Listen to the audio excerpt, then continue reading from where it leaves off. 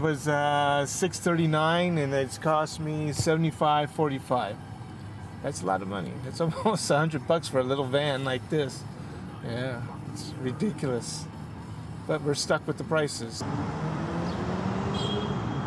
This is crazy. And meanwhile, the stock market is actually tanking, which is really scary. The S&P dipped into bear market territory. Now the Dow suffered its longest losing streak since 1932. That's the Great Depression.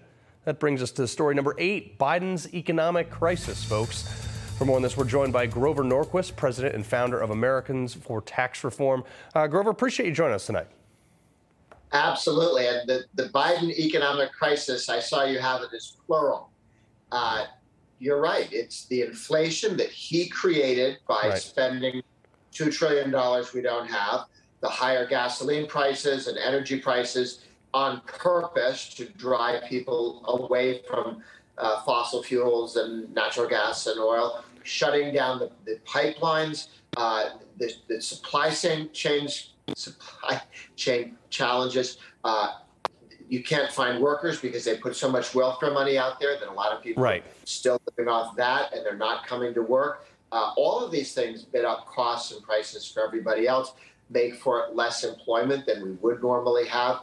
It's not one problem. He's really done what Jimmy Carter did. He's got everything wrong. Jobs, inflation, taxes.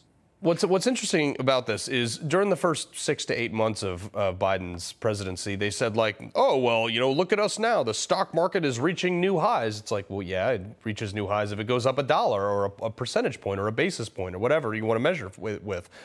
The problem is right now they're in danger of actually wiping out all the gains they've had during his presidency. So like their one talking point was like, all right, look at this, the stock market's doing great. They say it didn't matter when Trump did it, but now they do it. But so this is people's 401ks. And there's a lot of people out there who's like, nah, I don't really do the stock market. This doesn't really affect me. If you have a 401k, if you have a pension, if you have a retirement, talk to us about how that's affected. But always pensions have been backed up by shares of stock and bonds.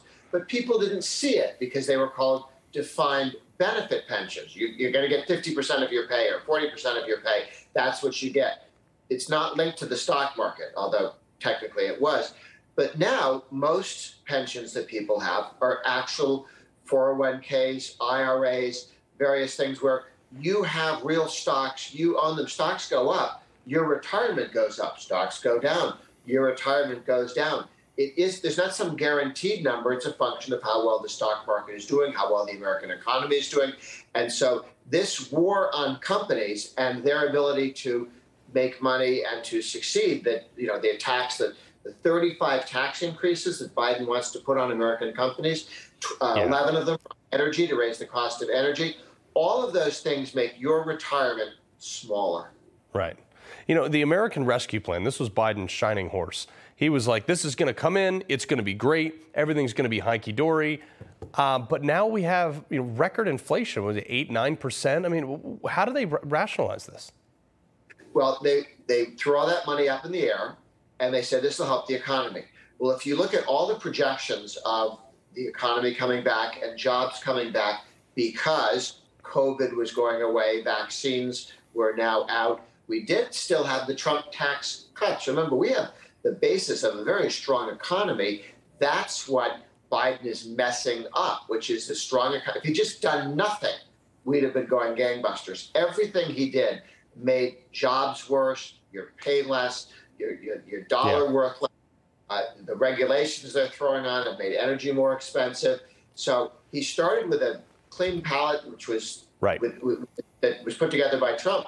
It was actually growing the economy. It was COVID receding. Things were going well. And then he dropped all of those bad ideas on top of the economy, and it's failing. Right. So, sir, before I let you go, I have 10 seconds left. Recession is defined by 2 negative quarters of growth. We've had one. Do you project this one's going to be the second, and we're going to go into recession? I don't know if this one will. It's possible. But the next two, I mean, we could go into a recession anytime in the next 2 years because of these anti-growth, anti-job policies that Biden's doubling down on, just like Jimmy Carter. Unbelievable. It's like you said, all he had to do was nothing. Grover Norquist, president and founder of Americans for Tax Reform. Appreciate you joining us, sir. Thank you. All right, cool. Folks, it's like all they had to do was nothing. All they had to do was nothing. So